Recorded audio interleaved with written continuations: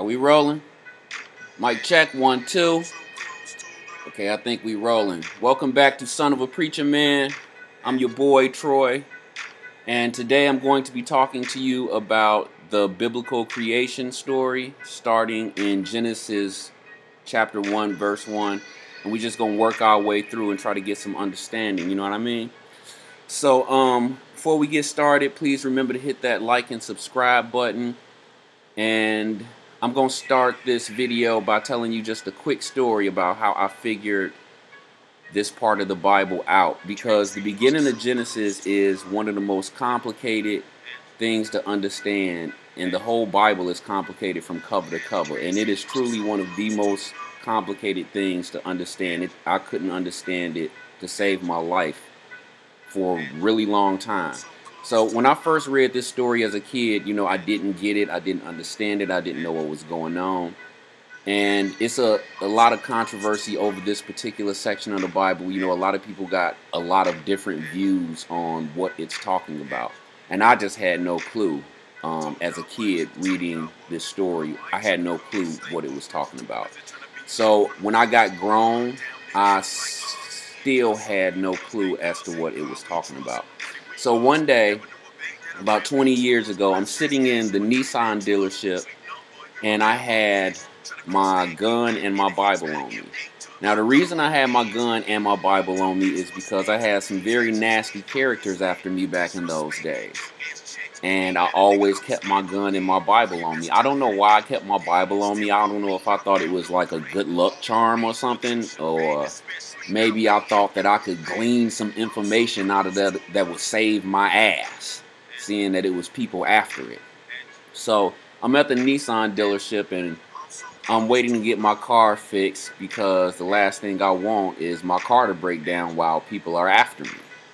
So as I'm waiting in the lobby area, I notice it's a Time Life magazine sitting on the counter. I pick it up, I start reading. It's about the Big Bang Theory. I'm like, perfect, I'm going to be here for a while. I love anything about space. I'm going to sit here and read up on the Big Bang Theory.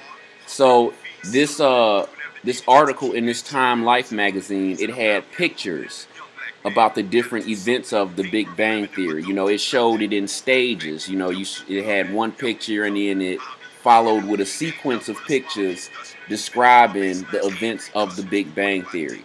So as I'm sitting here reading this article in this Time Life magazine, I'm telling myself, man, I've heard this story somewhere before. I know I have. And the more I read, the more I was sure that I had heard this story before. So to make a long story short, I put the Time Life magazine on my right knee, and I put the Bible on my left knee, and I followed along in each book with the finger, with my index finger. And you know, I'm reading the Bible, and I'm looking at the pictures, and I'm following along picture by picture, verse by verse, and then it hit me. It's the Big Bang Theory. The beginning of Genesis is the Big Bang Theory. Okay, so I'm gonna just give it to you right there off the top. I'm putting it out there. A lot of people already know this, some people don't, but I felt it was important to start from the very beginning of the Bible, because if you don't know what's going on at the very beginning, you not really gonna understand what comes after that. So here we go. Let's just jump right into it.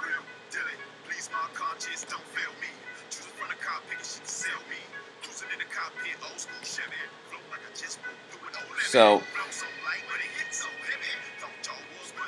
just for starters, we got a couple things that we gotta get right before we get started. I know it's always like that, but it's like I warned you, this is a very complicated, complex, controversial book, and so we gotta iron some things out before we get started. I asked in the last video, what was God to you? Was he a genie in a lamp? Was he an invisible man? Was he a ghost? And we're going to run into these problems all throughout the Bible, so we might as well just get it over with. We might as well just talk about this from the outset, so when we run into a problem, we've already talked about it. We don't need to go through it. And that is the poof. Now, what poof is exactly what it sounds like magic, abracadabra, poof. A lot of ultra-religious people seem to think that because God is God, he can just poof things into existence and poof them out. Whenever they run into something in the Bible that they don't understand, this is how they solve it. They say, well, God just poofed it. I'll give you an example. I'll give you a really good example. We're about to read in Genesis, and it's going to literally claim that the universe was made in a matter of days. And a lot of ultra super religious people, they believe this. They believe in what I call the 7-day theory. God created the universe, the heavens and the earth in 7 24-hour days. Actually in 6 24-hour days, because on the 7th he said to have rested. There is no proof. There has never been any proof. There is no evidence of proof, and yet and still people still want to believe in the proof. And this is anecdotal evidence, I will admit. This is evidence that I'm gathering from my own personal experience. But out of my own personal experience, what I've noticed is that the people who believe in proof are most of the time uneducated people. Educated people tend to lean more towards science for their explanations. But uneducated people, nope. They need no explanation, no proof, no evidence of anything. God can just poof things into existence or poof them out of existence. If he wants to create an entire universe in a matter of days, he can just poof that and make it happen like I dream of Genie. My question to the people who believe in poof, where do you draw the line? Where do you draw the line with the poof? Are there leprechauns? If there's poof, why not leprechauns? Why not Pegasus? Flying horses? Why not Puff the Magic Dragon or pink polka dot dragons appearing out of thin air? Where do you draw the line with the poof? We are going to run into this problem a lot throughout the Bible, and I'm going to stop and address it every time. It is one of the fundamental reasons people get misled by the Bible. They run into something they do not understand, and their explanation for it is poof. One last thing before we get started. I put this slide up because I thought it was important. This especially goes to the ultra super religious people that might be watching this. Read this passage with me. It says, "Trust in the Lord with all thine heart, and lean not to thine own understanding." This is one of the most important scriptures in the Bible, because you are going to keep this in mind every time you read the Bible, every verse, every scripture, no matter where in the Bible it is. This scripture is literally telling you not to trust what you think. Why would the author tell you that?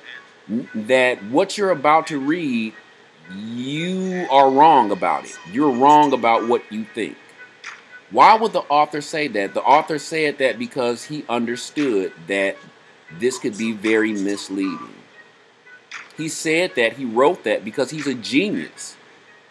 He had understanding, and he knew that that was the smart thing to do, was to warn you ahead of time that what you're about to read may not be what you think it is, or may not mean what you think it means, or what you think it should mean.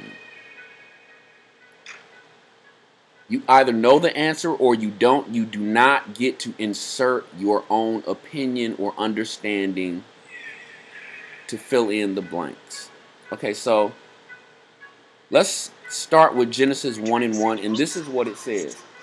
It says, "In the beginning, God created the heaven and the earth.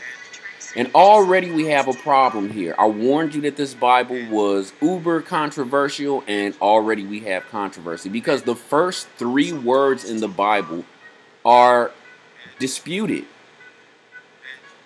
Some biblical scholars claim that in the beginning is mistranslated and that it should be translated as when, and so should therefore read when God created the heaven and the earth.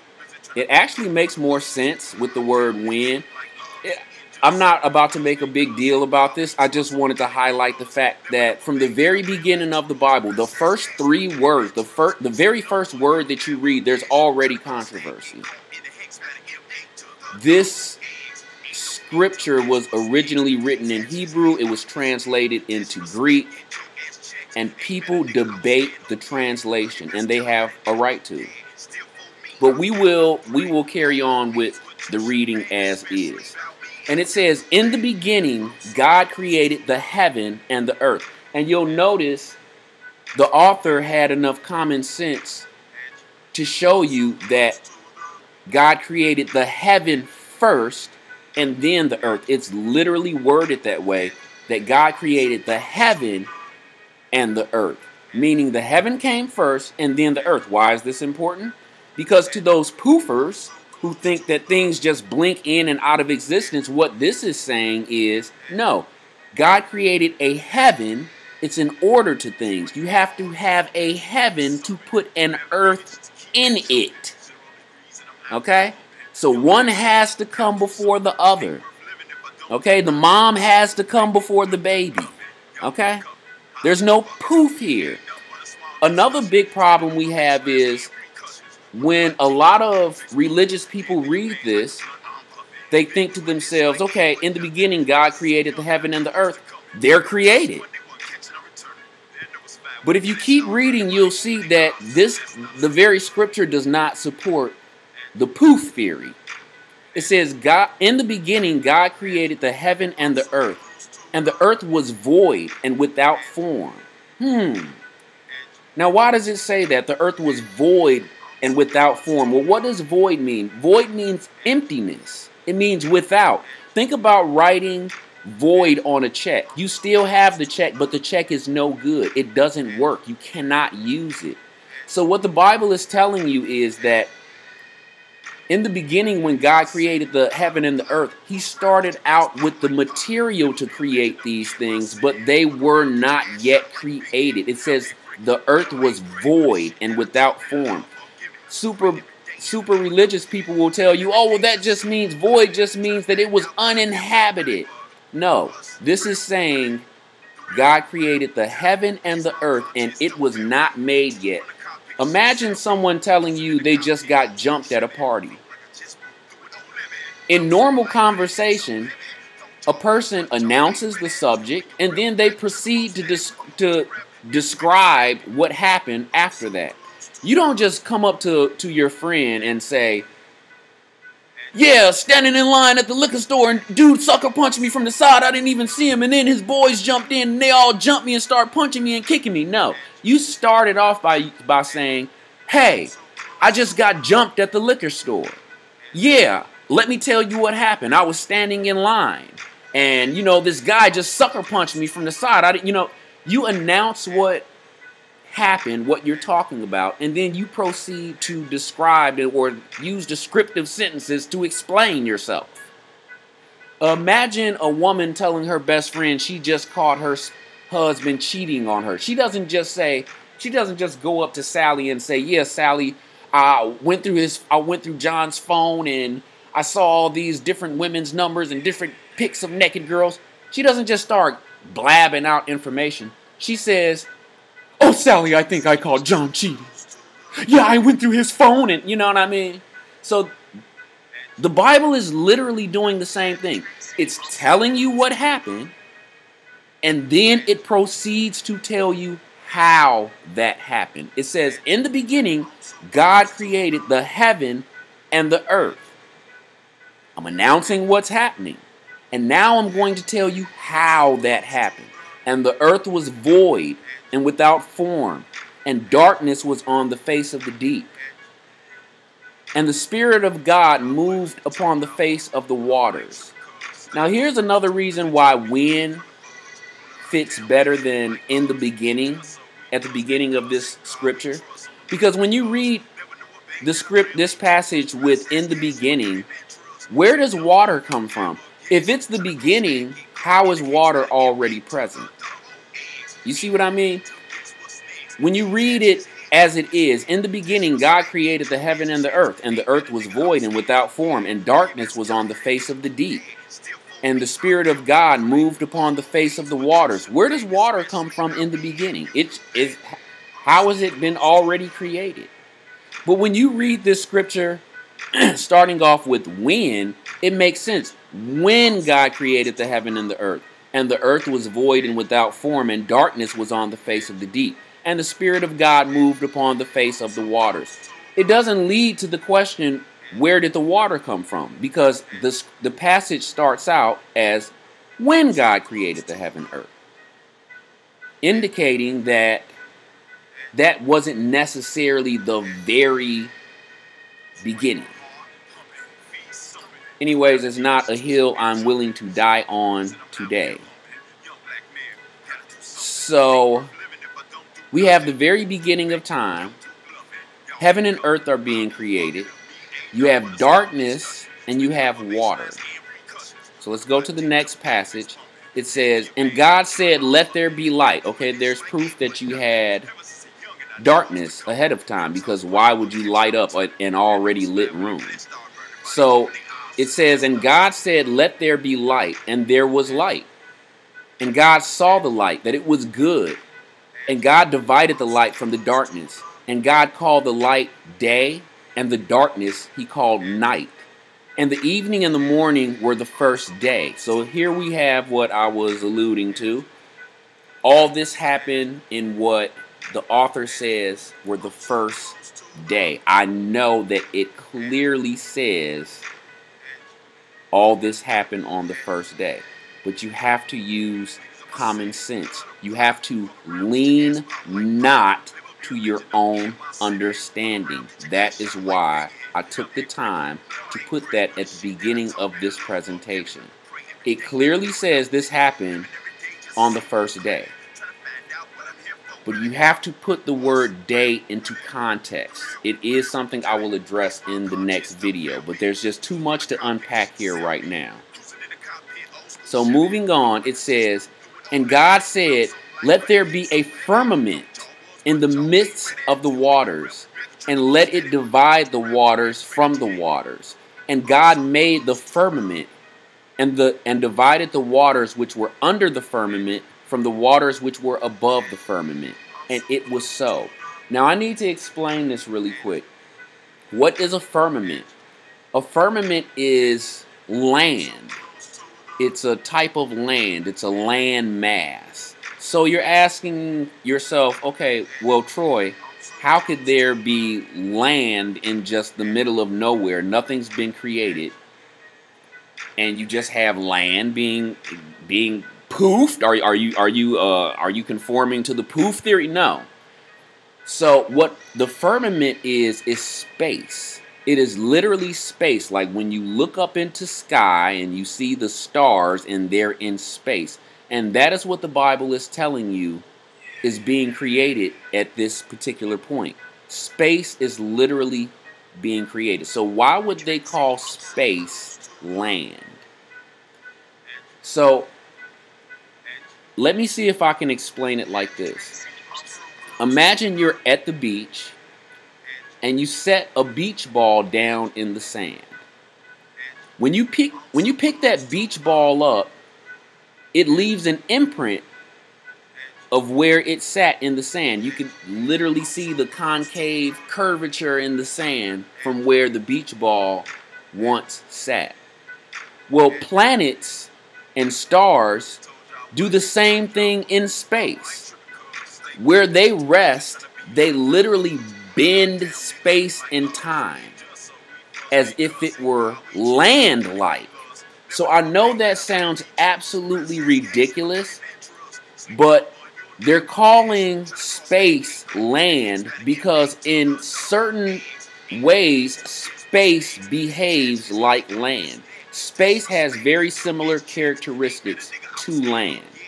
And you just have to trust me when I say the firmament means land, and they're talking literally about the creation of space.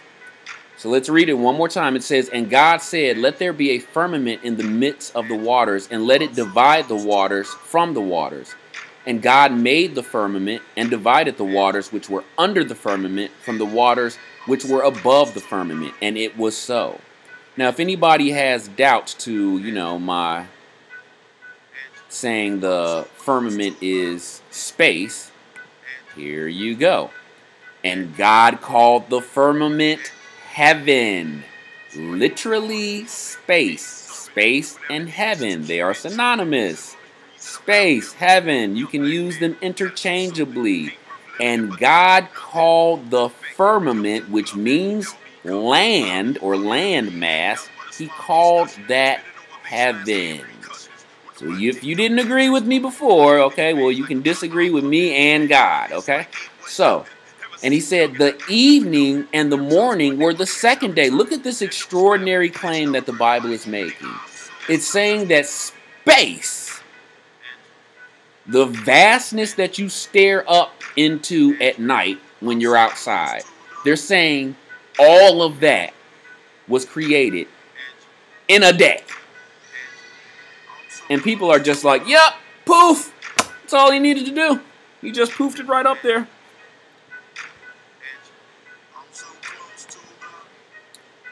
So the Bible continues, and it says, "And God said, let the waters under heaven be gathered together unto one place, and let the dry land appear. And it was so.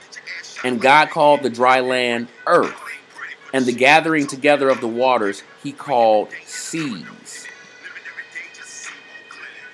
And that was, of course, the third day. Once again, extraordinary claim, claiming that the earth was made in a day, along with the seas. Context. It is all about context when reading this book. Context, context, context. Common sense should tell you that they are not talking about 24-hour days. But once again, I will not have this argument here. There's just too much to unpack. So, one thing to consider when reading this story is that there are creation stories that predate the Bible. One of them is the Babylonian creation story called the Enuma Elish. The Enuma Elish predates the biblical creation story by at least a couple thousand years. It was written by the Babylonians, which were from Babylonia, which would be between the Tigris and the Euphrates River in modern-day Iraq. So the Babylonians have this weird mumbo-jumbo that they call a creation story, but it basically says the same thing that the Bible says. It just says it in a different way because this was a culture long before the authors of the biblical narrative, and they just had a weird way of talking, and it's kind of hard to decipher what exactly they're saying. A lot of times they like to give, the stars in heaven and planets, they like to give them human characteristics, and they worship them as gods, and so it makes it kind of hard to understand their writings sometimes. But let's take a look at it. This is what it says.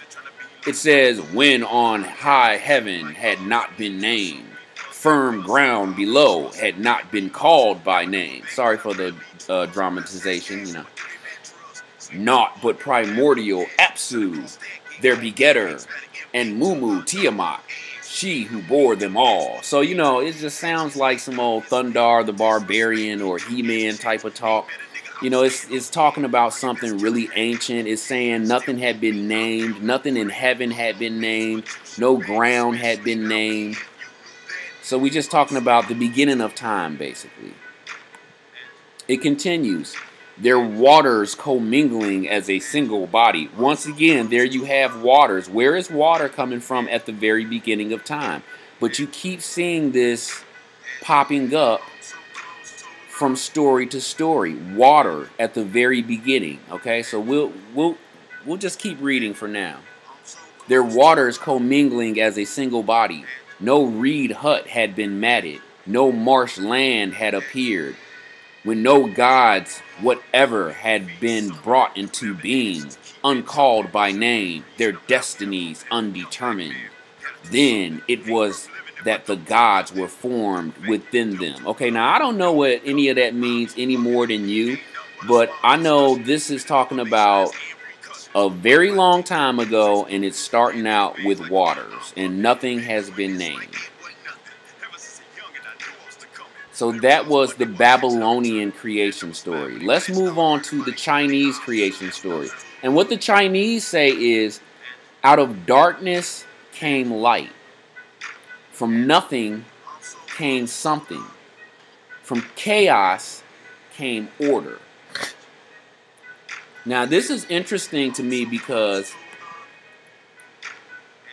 at the beginning of Genesis you have light coming from darkness.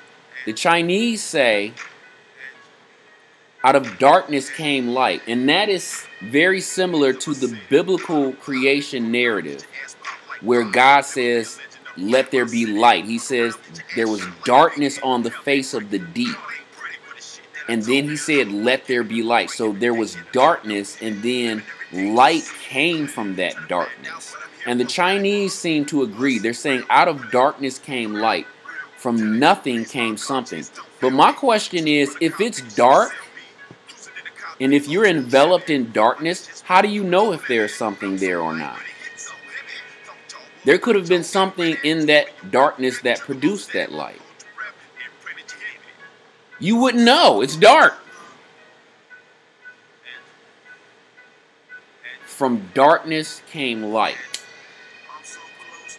I don't know, it's just something to think about.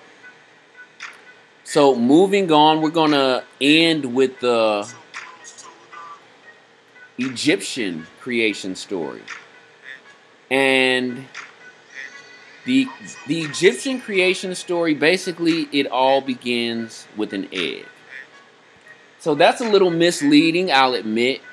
It doesn't begin with an egg in the sense of like a chicken laying an egg, but it does begin with an egg-like structure. If you think about the function of an egg, it is a container that contains a bunch of material. It's a container that contains all the material it needs to form what's going to come out of that egg. And so it's like a compact cosmic egg, compacted and compressed down with all the energy and all the matter and all the gas and heat and everything that's going to be needed to create the universe is compacted within this small structure. So it begins with something that functions as an egg. Let me just tell you this weird-ass Egyptian creation story. I'm not going to spend very much time on it because I'm not into it like that. It's not like an area of my expertise. It's not that interesting to me, but it's interesting how it correlates with the other creation stories. So let me see if I can get through this story very quickly. The Egyptian creation story starts out with what's called the Nu, that's N-U. Some Egyptian creation stories call it the Nu. You have to understand there are many Egyptian creation stories. They're basically all the same, but they all have some differences too. So the Egyptian creation story starts out with this sea of chaos. Here you have water once again. Why do all the stories start off with water? That should tell you something. It is not a coincidence that all creation stories start out in darkness or water or both. So you have this sea of chaos that is called the new or the noon. And within this sea of chaos, and this sea of chaos contains all the material that's going to be space. Within this sea of chaos is an egg, or an egg-like structure. You don't. It doesn't even have to be an egg. You can let's call it a seed. Okay. And it rises out of this sea of chaos, and it's literally like a god. It becomes aware of itself, its consciousness. You know, it becomes aware of its surroundings and its environment. And so it has two kids. And these kids go off into the noon or the new to play, and they don't come back for a long time. So this little ball of energy, this egg, sends his one eye to find them. The eye finds the children and brings them back. When the eye returns with the children, it notices that another eye has grown in its place, and it becomes really upset. Now this egg, this ball of energy, it's called a tomb. It has a name. It's called a tomb. So a tomb, he just moves the eye to the side and places the old eye next to the new eye, and now he has two eyes in which to watch the entire universe with. So the two kids of this egg, this cosmic egg full of energy and matter, the kids of Atum, as we're calling it, they have kids. And those kids become the sky and the earth. So basically, it's a weird story where they're giving names and identities and human characteristics to space. But what they're saying is basically the same thing. And in the same order that the biblical narrative tells. What they're saying is heaven is created, and then earth is created after that. They're saying the exact same thing as the biblical narrative. So, what is this egg? Okay, well, to understand that, we have to talk about black holes. So, what is a black hole?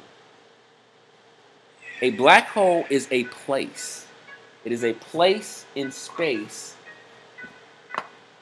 It is a literal hole in space, or a hole-like place in space with a tremendous gravitational pull. Now, how are black holes made? They're made by supernovas. Well, Troy, what is a supernova? A supernova is the death of a giant star. We have stars that come in all shapes and not shapes, but all kinds of sizes. And when our biggest stars die, sometimes black holes form as a result. They're formed by the star caving in on itself and leaving this hole in space, a literal hole driven by its gravitational forces. Black holes come in all shapes. Well, I shouldn't say all shapes. They come in various circular shapes or various spherical shapes.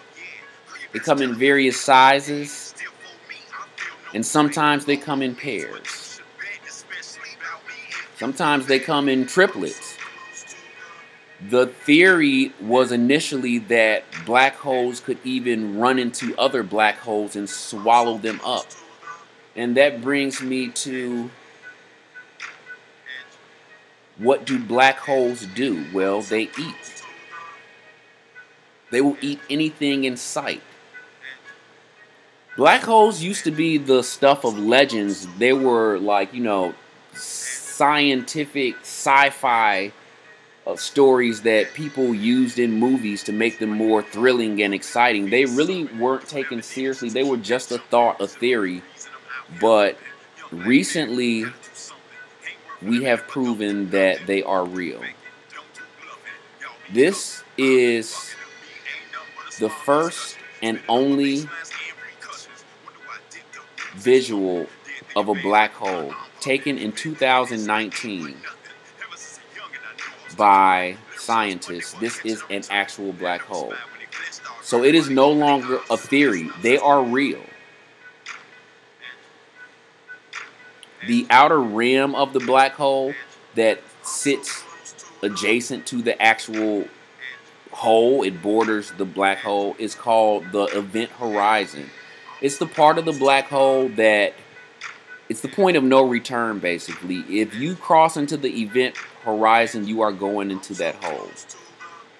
And what happens then? Well, you get eaten alive and stretched into calculations that we can't even compute. And you eventually get dragged into the middle of the black hole, down into its center, which is called a singularity. And a black hole will basically eat anything in its path. It will gobble up planets. It will gobble up stars. To give you an idea, I put this slide up. This is a black hole about to eat a white dwarf star. Now, a white dwarf star is a star that's died or is dying. It's much smaller than a regular star. But look at its size in comparison to the black hole. That black hole is about to eat that whole damn sun. And it's able to, because it's going to strip it bit by bit no matter how big it is, and it's going to drag it down by its tremendous gravitational force. Remember, this thing had the mass of a giant star. It had the mass of a giant sun, and it's using that energy and that force to drag whatever's in its path down into that its core, into the middle of that black hole. And that core is called the singularity. This stream emerging from the black hole, this stream that the black hole is emitting, is not for decoration. It is a black hole burp. And as they eat, they spew out jet streams of energy. It is like a nightmare of nightmares in space. But it's a good way to understand what a singularity is. Because as big as that sun may be, or as big as a planet may be, that black hole is going to eat it and squish it and compact it down into the size of almost nothing. That is what a singularity is. So you have what I call an egg, or a cosmic egg. This singularity is this small area, this small space that is literally cram-packed to the hilt full of gas, material, heat, all the matter necessary to create this vast universe that we now have. It's all crunched down and condensed into an unbelievable way, to an unbelievably small size. Now that's what happens in a black hole. But what we're talking about is the reverse of a black hole. We're talking about a singularity in where not so much is being packed. It's already been cram-packed. Now this stuff is about to come out. You got this cram-packed cosmic egg, so to speak, unbelievably packed with space debris and space matter and the stuff that space is made from, all packed into this small, incredibly small container, and it's about to blow. And then God says, "Let there be light," and bang.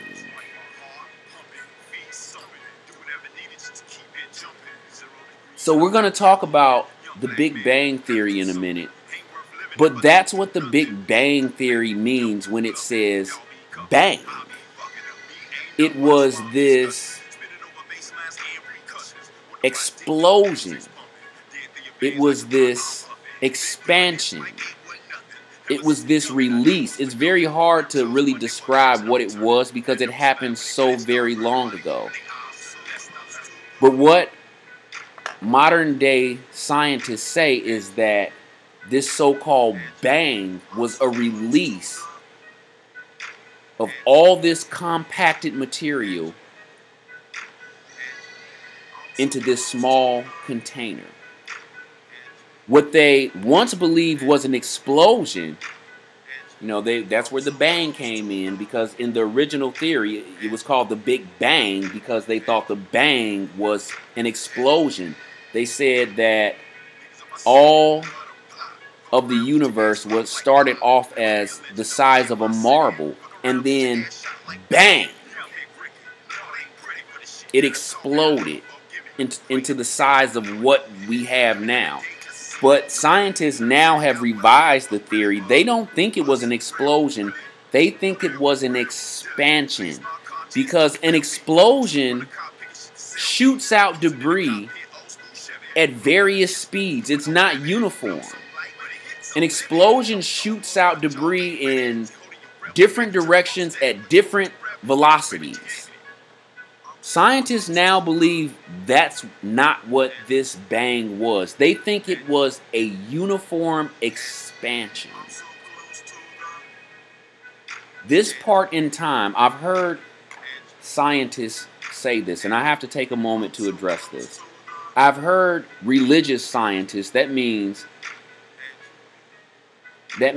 people in the scientific community who are also uber ultra religious. Yeah, ultra uber religious people are everywhere, okay?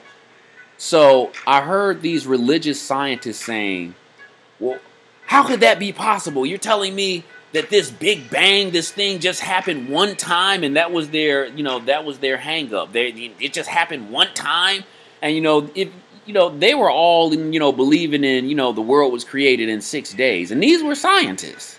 My God. These were scientists. And they actually believed that the Bible when it says that these things happen in 6 days. The heaven was created in a day. The earth was created in a day. They believe that. They say, there's no way that this bang, it just happened one single time. Everything in life happens multiple times. They're just hung up on this event happening one time. Well, Mr. and Mrs. Ultra Super Uber religious scientists, I'll direct you to when God spoke to Moses. He said, never before and never again have I spoke to a man face to face. Meaning this is the only time this is ever going to happen. I'll refer you to when God met with the Jews during the Exodus from Mount Sinai. And he spoke to Moses. And he communicated and revealed himself what little he did to the Jews in the desert. And he said this is the only time this has ever happened. And it was the only time that it ever will happen. It happened one time. There are plenty of instances where things happen just one time.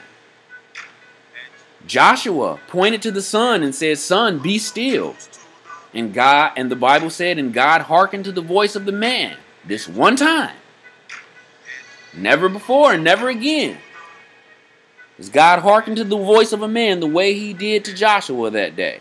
One time. So yes, this bang in the Big Bang Theory happened one time. So I put this slide up so that you could see the sequence of events. This slide sucks. So.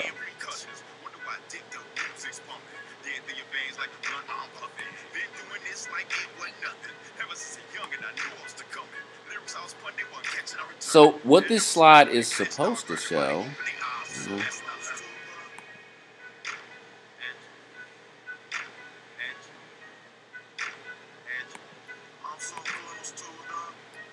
so we'll just go from here. How about that? So what this slide is supposed to show is the sequence of events in the Big Bang Theory. You start off with darkness, like many of the other creation stories before it. You start off with darkness, and bang, you have light. You start off with a singularity, bang, you have light. You come to a period where it's never been like this before in time. There was just this huge explosion, if you will, not quite an explosion, but something like an explosion. And look here, this says 375,000 years during this period of time after what God says, let there be light. After this happens, there's a time period of 375,000 years, scientists say. 1,000. Then there's a dark age. You see this little dark strip in between this blue-green area and this white area. There's a little dark space here. And you can't see the writing here, but it says dark ages. What the Big Bang Theory says is that all of what would become space started off as a seed or an egg in the darkness. Then, bang, there was light. Then there was light. And there was a period to where this light continued. And scientists say the environment would have been unlike any other time in history ever. But eventually the light dies out and you have this dark age, this dark period.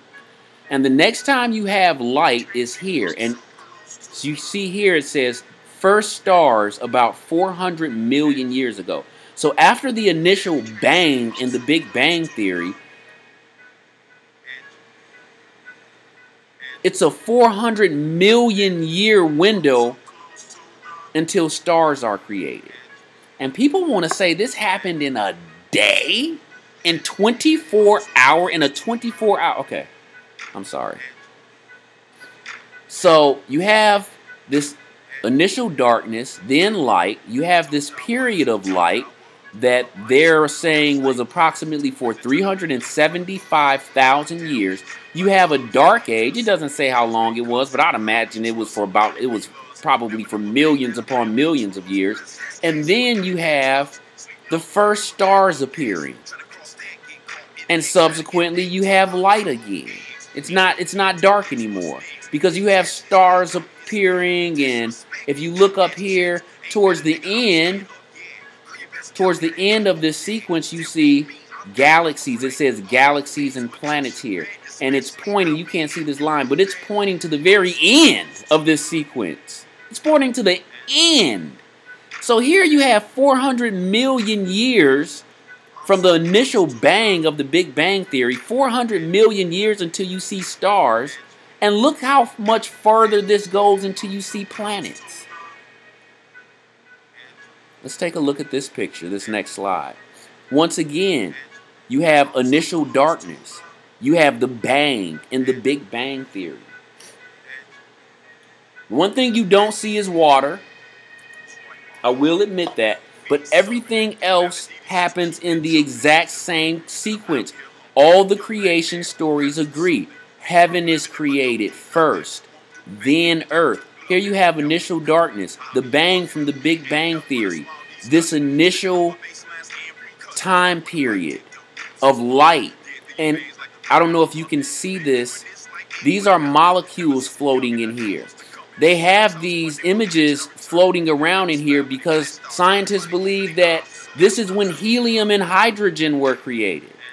Look on a periodic table. You'll see helium and hydrogen. They're the first elements on the periodic table. It's because scientists believe they were the first elements created. After the initial bang in the Big Bang Theory, the environment, the conditions were of a heat magnitude that they have never been before and never will be again. It was hot enough to produce the elements hydrogen and helium. It was the only time in the history of the universe where conditions were ripe enough to produce certain elements. And all the elements, all the hydrogen and helium that would ever be created, all the matter, everything that would ever be created was all created in this bang and in this subsequent time of light.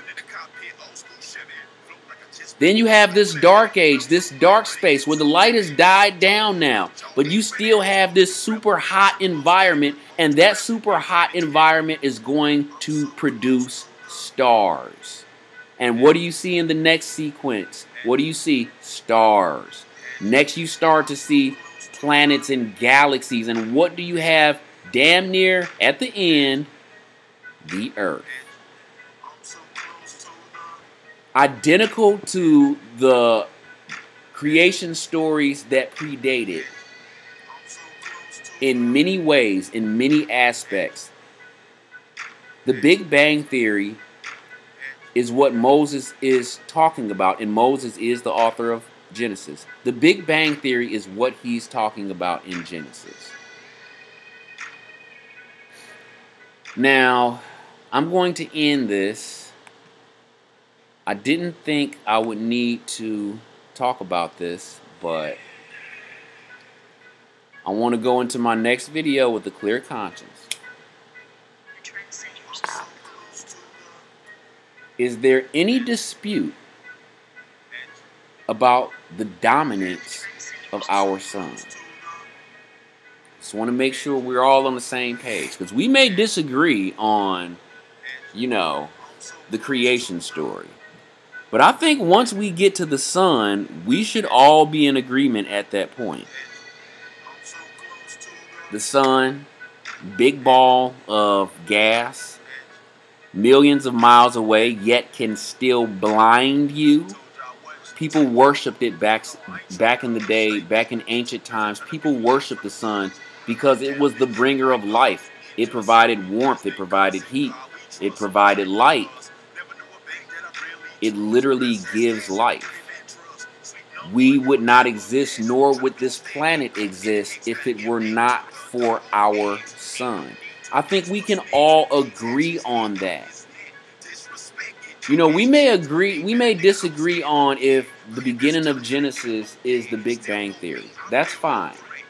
We may disagree on if the ancient creation stories match the biblical creation story. That's fine. But once we get so far down in the creation story, we should start agreeing.